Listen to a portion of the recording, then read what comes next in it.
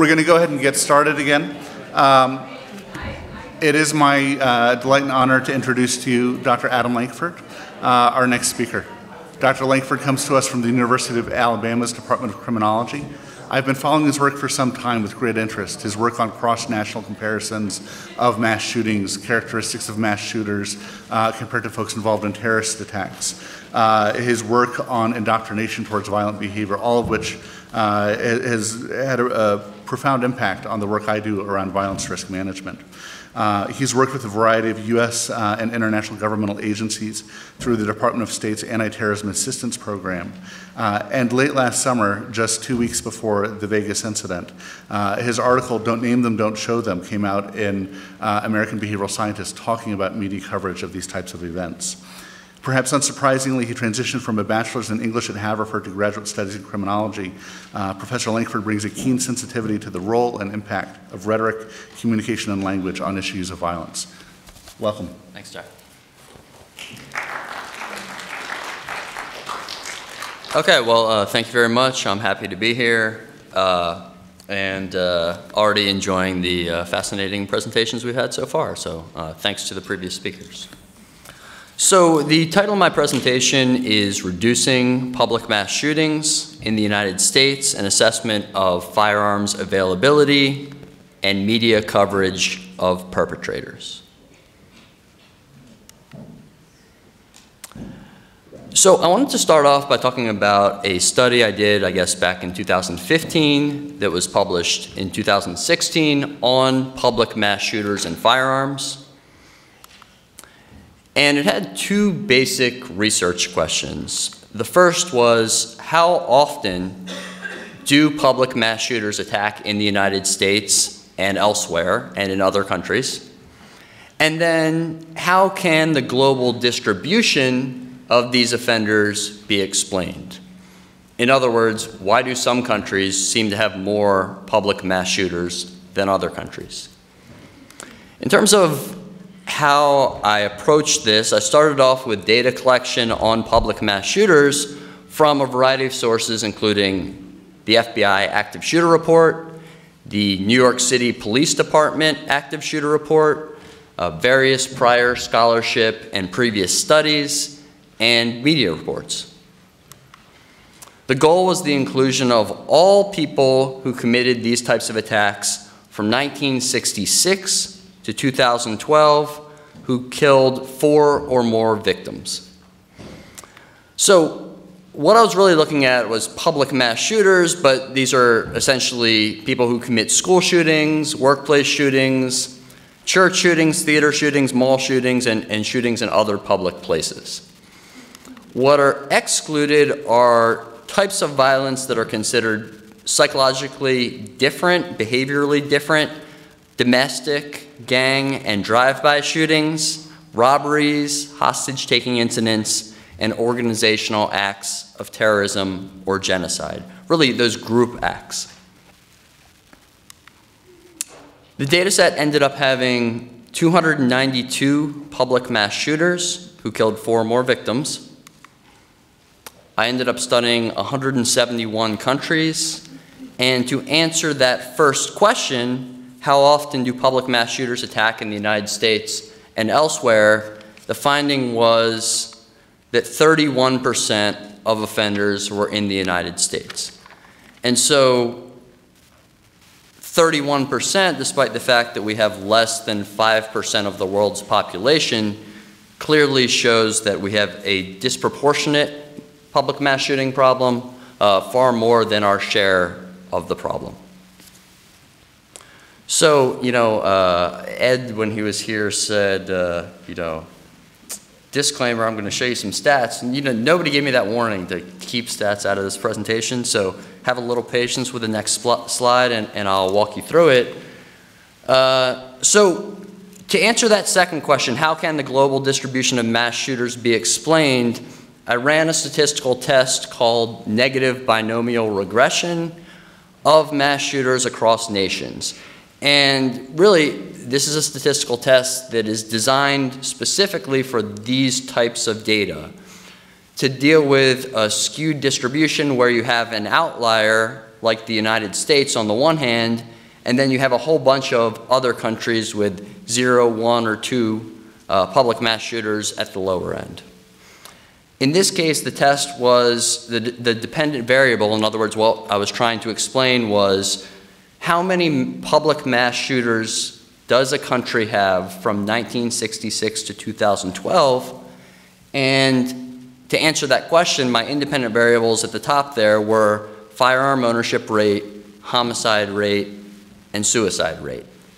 And then beyond that, control variables included population, sex ratio, meaning the ratio of men to women or males to females in a country, how urbanized the country is, and what that country's wealth is in terms of GDP per capita. So the findings were that, and I really didn't know what to expect going into this, but the findings were that firearm ownership rate was statistically significant. In other words, overall, countries with higher firearm ownership, more firearms per civilian, had more public mass shooters. And then not significant, or not statistically significant based on these findings, were homicide rate and suicide rate.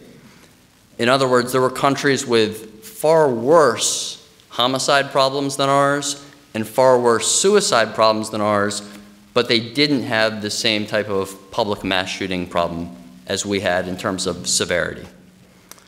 In addition, not surprisingly, population was significant at the 0.05 level. On average, bigger countries tend to have more of these public mass shooters. I ran 2 additional models beyond what I show up here to test the question of this relationship between firearms and public mass shooters seems pretty strong, but is this really just because of the United States and its impact on the data? And the answer was no. So if you withdraw the United States completely from this analysis, the relationship between firearms and public mass shooters is equally strong in explaining why other countries beyond the United States have more or fewer public mass shooters as well. So I did that study, as I said, back in 2015, and honestly, it got a lot of media attention back then. But then recently, the New York Times ran a feature that largely was based on my data, November 7th, 2017, which was, about a month after the Las Vegas shooting and a week after the Sutherland Springs church shooting. And they put together a pretty good graph that I thought I would share with you, even though I know it's a little tricky to read. At the top there, it says, what explains US mass shootings? International comparisons suggest an answer. And on the vertical axis there, you have number of mass shooters, really public mass shooters. And on the horizontal axis there, you have number of firearms. And what it says there in the middle is the United States has 270 million guns and had 90, what should be public mass shooters, who killed 4 or more victims from 1966 to 2012. 270 million guns is a low estimate, but it's based on really the source that's used by any researcher to make cross-national comparisons, which is the Small Arms Survey. Underneath that, it says no other country had more than 46 million guns or 18 mass shooters, public mass shooters who killed 4 or more victims. And you see, in terms of these red dots, in the upper right-hand corner is the United States. We're all by ourselves as a terrible, extraordinary outlier, both in terms of firearms and in terms of public mass shooters. And then you see in the lower left-hand corner, even countries like China and India, which of course dwarf us in terms of their population, have far fewer guns than we have and have far fewer public mass shooters. I guess I would just also emphasize another way of kind of capturing this is the United States is #1 in the world in public mass shooters by a lot. We're #1 in total firearms by a lot. We're #1 in firearms per capita by a lot. We're 48th in the world in suicide rate. So our suicide problem is nowhere near as much of an outlier as these other issues, and we're 92nd in the world in homicide rate. So that kind of gives a little more, is a different way of looking at this idea that it's not really suicide rate or homicide rate that explains why we have this public mass shooting problem to the degree to which we have it. Okay, so I would like to think, and then on November 8th, just the next day, you know how the world works. In an alternate reality, we could imagine that the NRA acknowledged that firearms availability is the #1 factor that explains our nation's mass shooting problem, that the United States Congress began working on a buyback program aimed at reducing firearm ownership, and that the president called for comprehensive gun control reforms, right? That's in an alternate reality. In our reality, nothing changed, right?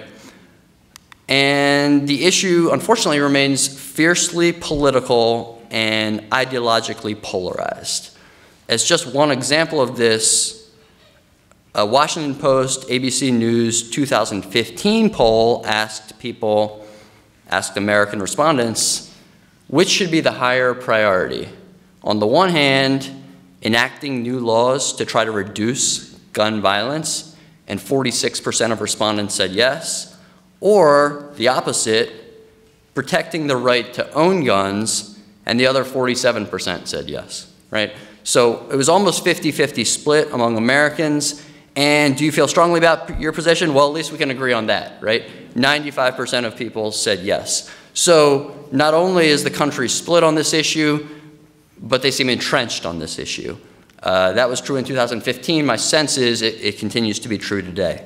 So, you know, to be frank, I'm not very optimistic about us making major progress on firearms availability in the United States anytime soon. But what I am more optimistic about is I think we do have a much more realistic opportunity for major progress when it comes to media coverage of these attackers. And so a simple question, would the media change their coverage of mass shooters to save lives? I think the answer is absolutely yes. I say here, media members appear more responsive to scientific findings, more willing to question their own approaches, and more open to negotiation than the NRA. Now, maybe that's a low bar, but I guess I would just mention, not everyone is optimistic as I am on that. I've talked to a lot of people, including some media people, who say, this is big business. The media will never change. They'll be just as resistant, just as defensive as the NRA is about admitting that guns play a role in mass shootings, just as resistant as tobacco companies are and were for decades about saying that their product caused lung cancer, just as resistant as the NFL is to admitting that concussions cause all sorts of brain damage. I would like to disagree, and for now I do disagree, but ultimately, right, the proof's going to be in the pudding, right? If the evidence is there, do we see change or not? Some of the reasons for my optimism are that media companies have already, rather than kind of completely squash this subject, have given voice to it. So the New York Times asked, how should the news media cover mass shooters? The Washington Post has said, another massacre, another media quandary, recognizing that this is a dilemma about what to do. And more pointedly, the Los Angeles Times has asked, are the media complicit in mass shootings? So I give them credit for having this conversation, and conversations are important, and we need to have more conversations, and I'll talk till I'm hoarse, or listen till I'm tired, I guess that would be. But, at some point, conversations aren't enough, right? We need action, we need change. I would also say that there is already, in terms of the Society for Professional Journalists Code of Ethics from 2014, they already emphasize that the media should balance the public's need for information against the potential harms. In other words, they're not saying we need to report who, what, where, when, why, how, no matter what. They're saying we need to report these things and give the public information if the harms are not going to be significant.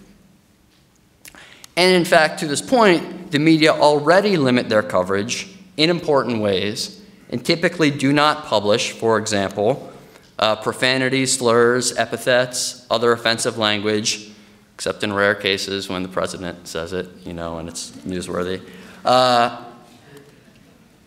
Images that contain nudity, sexually explicit material, graphic violence, or corpses of the recently deceased. And as another example, names or photos of victims of sexual harassment or sexual assault, unless the victims themselves consent to being identified. So on this last point, I think of two prominent cases that I've actually written about. One is the Kobe Bryant rape case, where that was national news. It was a story that generated a tremendous amount of interest, and yet major media outlets, consistent with their ethics, did not publish the name and still have not published the name of the accuser in that case. The other case I think of much more recently is the Rolling Stones story, A Rape on Campus, in which there was a student who levied an accusation of gang rape at the University of Virginia, and despite the fact that this was probably the most media covered story for a month, major media outlets did not publish the name of the accuser.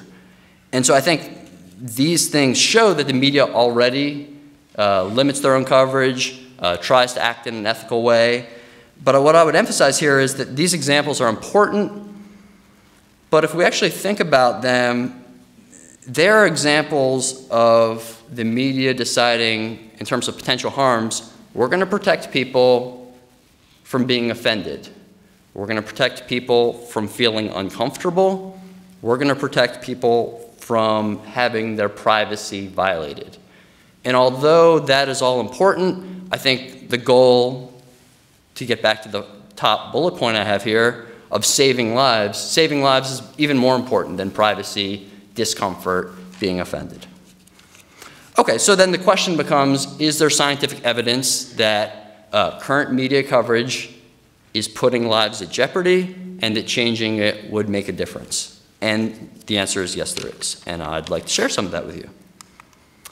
Consequences of media coverage of mass shooters. So the first type of consequence I want to talk about is something that Russ touched on, which is the fact that the media coverage, it rewards many attackers with what they want, fame and attention.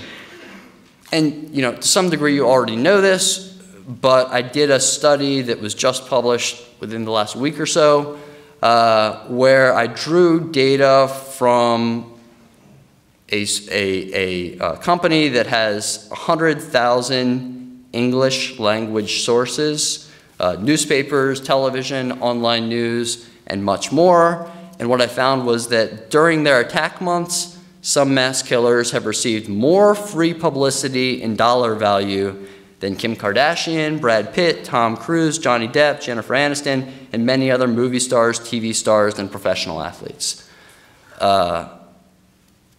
And critically, this is exactly what many perpetrators have admitted was their goal. So someone asked Russ the question of well, what's the evidence that these people actually seek fame? Do we have that evidence? Fortunately, the answer is yes. I actually published an article on fame-seeking shooters in 2016 that specifically presents that evidence. So in that study, I document 24 examples, many of the most tragic mass shootings in history, in which there is direct evidence from the offender's own statements or from the offender's own actions in terms of directly contacting the media to become famous, that was a primary goal. So that is not speculation. I have those 24 examples. It's a small list. And the burden of evidence, or the standard for evidence in that study, was very high. It had to be explicit evidence. In other words, there are a lot of other cases in which there's circumstantial evidence, which I did not include in this particular study. Also critical to recognize is that these individuals prefer negative attention to being ignored. So if you're a journalist and you're writing about a mass shooter and you say mean things about him, that's not good enough. You're still giving this person what he wants. They are not under some sort of false delusion that the New York Times or CNN is going to run a puff piece about them or compliment them for their attacks. As we've said regarding mental illness, a lot of these people are not psychotic. They are aware of reality to a large extent. And I guess more broadly, maybe if you have kids or pets or a puppy like mine, you know that sometimes wanting negative attention rather than being ignored is actually a relatively common psychological trait.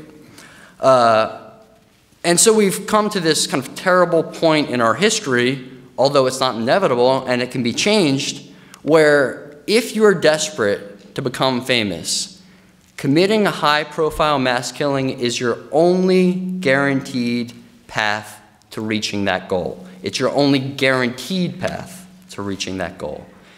And it's actually better than winning a Nobel Prize or a Pulitzer Prize, better than winning an Academy Award, better than winning a Super Bowl, quantifiably in terms of how famous you become, at least for that month. But I guess most importantly,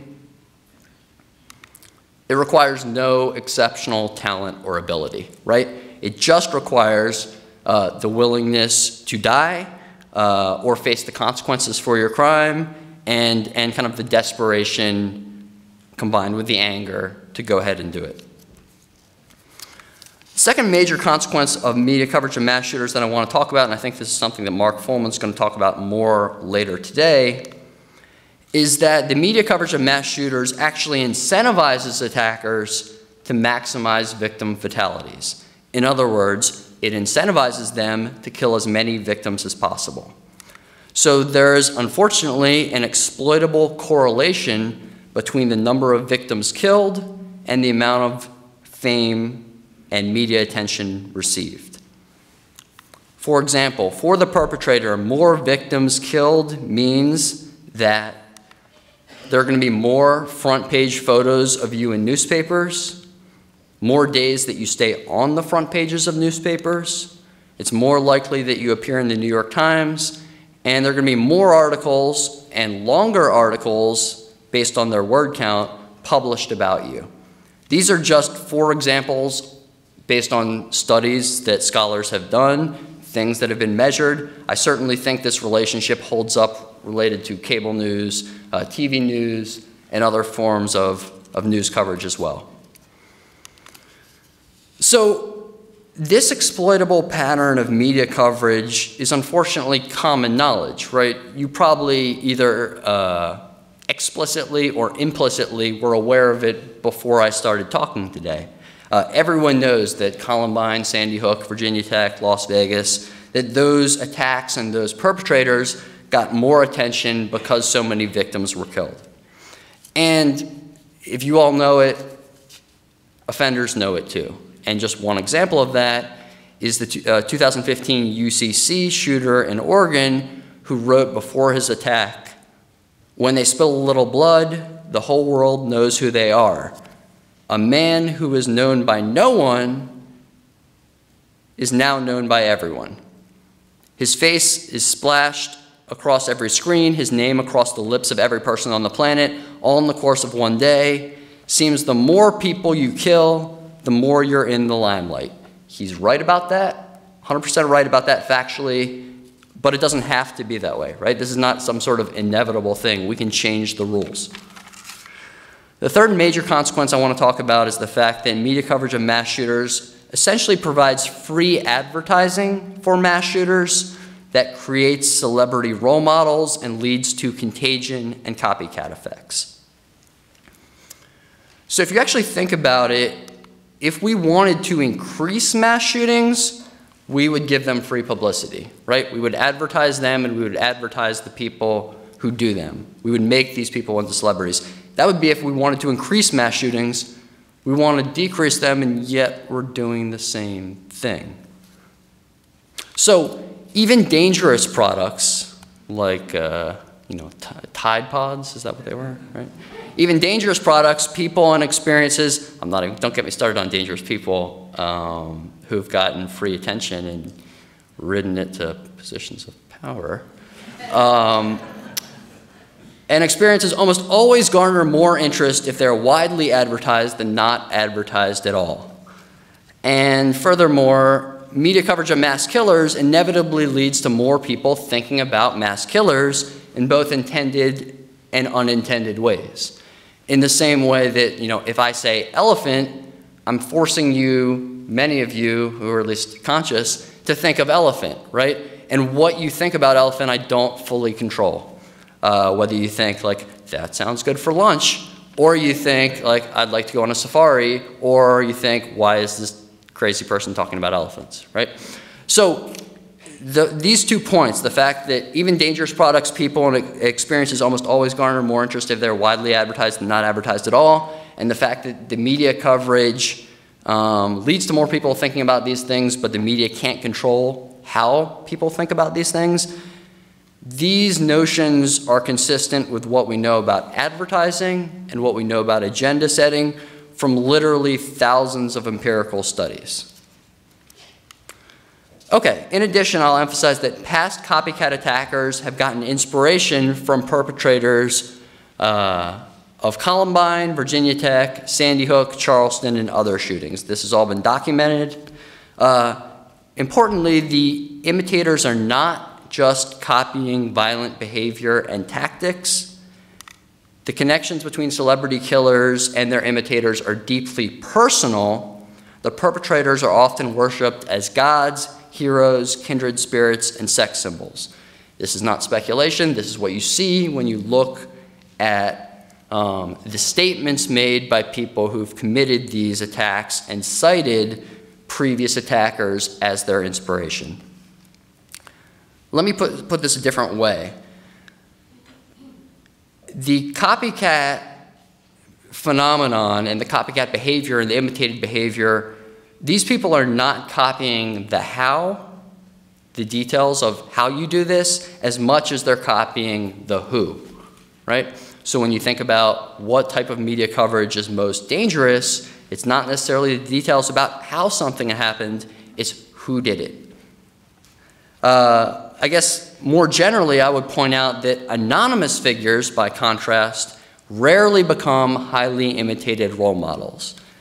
As a rhetorical question, do you have a role model whom you've never seen and whose name you do not even know? Probably not, right? And if you do, that person is probably not tremendously influential in terms of your subsequent behavior. So, what do we do about this? Okay, I've co-authored a proposal with another professor, Dr. Eric Madfis, and our proposal is called Don't Name Them, Don't Show Them, but Report Everything Else.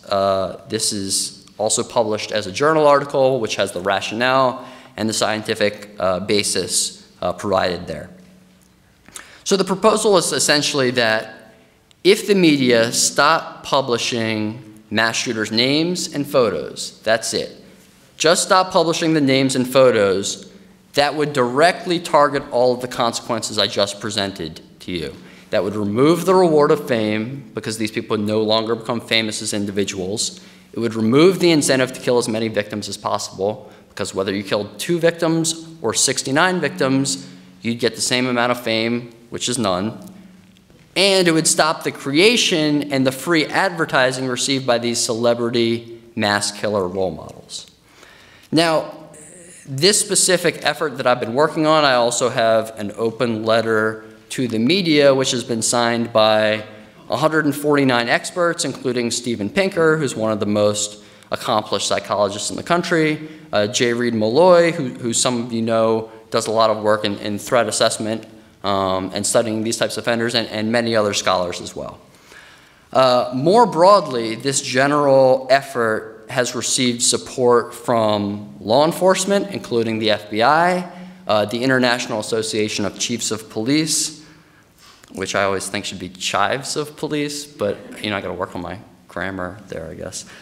International Police Association is one of the other organizations that support this that isn't listed here. It's also received media support from notable people including Anderson Cooper, Megyn Kelly, Lawrence O'Donnell, and more. Certainly a lot of other media members I've talked to personally.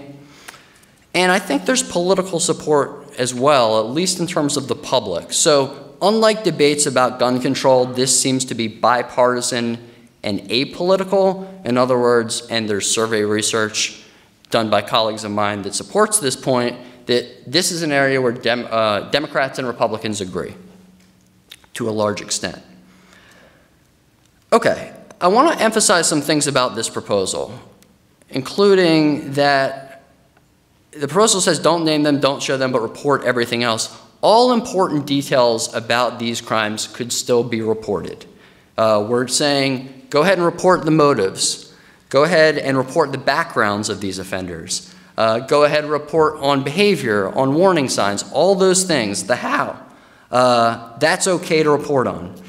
Just leave out the names and photos. So the names and photos themselves are not meaningful or preventative information. If you think about it, and this is kind of the epiphany I had when I started working on this, seeing the photo doesn't, I see the photo and then I think, huh, and then I move on with my life, right? It's not an actionable piece of information. So no one sees the photo and says, aha, that guy has weird eyebrows, now I know what to look out for, right? No one looks at the name and says, oh, well, Jack or Jim or John, people like that with a name like that are at higher risk of committing these attacks. So the names and photos are not meaningful or preventative information for the public to have, with one important exception, which is during an ongoing search for an escaped suspect. And in fact, in those cases, law enforcement specifically disseminates that information because they want your help in finding the escaped suspect. Fortunately, in these cases, that is very rarely the case. I also want to emphasize that not publishing the names of mass shooters would alter media coverage by less than 1%. It seems like a big change, and maybe like getting over the psychological hurdle is a big change. In reality, it's a tiny change. You just simply replace the name of the suspect with suspect or shooter. Or if you're talking about a past case, you say, instead of saying the name of the 2007 Virginia Tech shooter, you say the 2007 Virginia Tech shooter. It's extraordinarily simple. I've been doing it for a long time now. And the amount of actual words that change is tiny. I also want to emphasize that law enforcement and the media would still use these names in their investigations. Families, witnesses, and local communities would still know these names. This is not a call for some sort of government censorship. The names would still be known, they just wouldn't be in the headlines.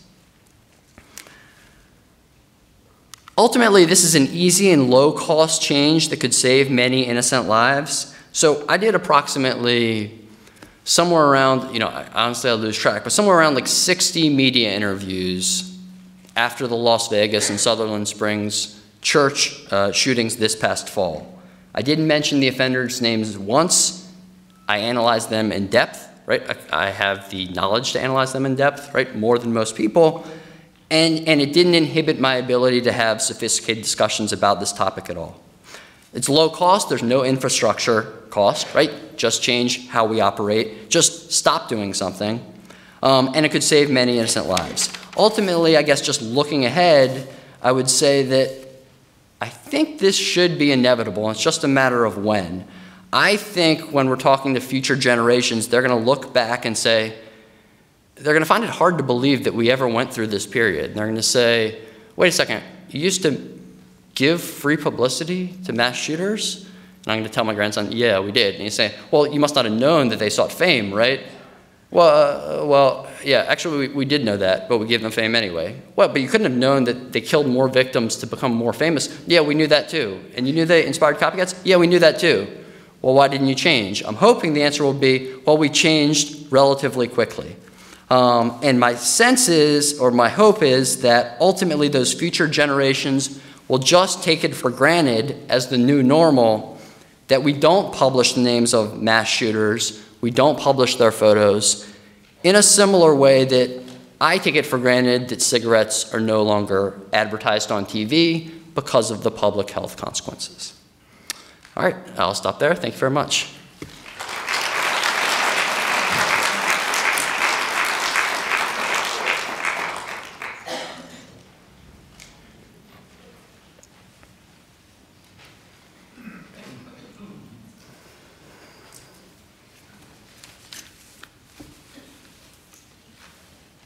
Can I cheat? Sure. So the first question is, why does it seem that white perpetrators' photos aren't as broadly published as black perpetrators? Why no photo of the recent Kentucky school shooter, even though we see photos of minors on TV every day? In fact, we were just talking about this one this morning. So. Yeah, so I don't have evidence on that, right? So I can't actually assert whether that's true or not. Maybe it is. And I think if you really want to assess photos of offenders across races, you might just break down the barriers, right? Look at all offenders in terms of violent, people accused of violence and crime, rather than just looking at public mass shooters, because you get different effects because you have more white public mass shooters than anything else. Regarding this Kentucky case, I guess it's a fascinating case to me, and Jack and I were talking about it this morning, because we have a minor who committed a school shooting. I believe he killed maybe 2 victims or 3 victims and wounded 18. And the media just ran stories about him before his name was released. They blurred out his face in terms of the video footage, and they just said the suspect, whose name has not been identified, has not been released, and then they talked at length about what we know about the suspect. So I guess my point is, this proposal is already in effect. It's just not in effect enough. It's very selective, and it's done to protect the privacy of the attacker when it should be enacted more broadly to save lives. All right. So given the decline in trust for reliable, evidence-based media, how do we encourage promotion of hard scientific data over sensationalization, popularity on social media sites, et cetera, especially in regards to promoting more peer-reviewed literature with data instead of journalists and lay people providing unsubstantiated opinions? So this is, I always sort of think of this as the Monday morning pundits on talk radio and the news channels. So. Yeah, that's a good question. I think Dr. McGinty is going to speak to that a little bit in terms of evidence-based coverage and the issue of mental illness. I guess my sense is we do live in a tricky time where media coverage can be both, it's sometimes fulfilling the function of news, but seemingly of entertainment also, right? And the blurring of that can be troubling. But, you know, I'm not trying to pat myself on the back, but the New York Times did run this stuff based on a peer review study. My sense actually is that the media are more eager for scientific studies than ever before, and they're more trusting of the public's interest in digesting academic studies. You know, we're becoming a society that cares more about information, whether it's predicting sports or predicting politics or anything else, analytics, right? So I'm pretty hopeful in that regard. I'll interject, maybe invite them to a symposium on the topic. Just, yes. Yeah. How does media do follow-up stories and interviews with families and friends of the perpetrator in order to facilitate an understanding of the signs and warning signals, et cetera, without also revealing clues to the identity?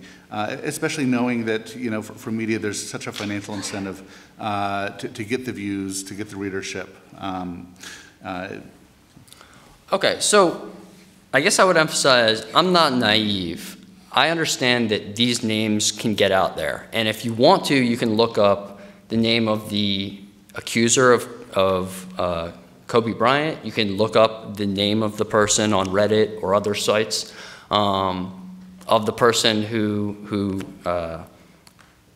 levied that accusation of gang rape at UVA, right? That information will be out there, and I don't think the media have to worry about it too much. The key is, don't put it in these major articles that give people the kind of fame that the UCC shooter was asking for. Having his names on the lips, having his, of everyone in the country, of having his face on every television screen in the country, right? Keep it out of that, and I think that would be a major step in the right direction.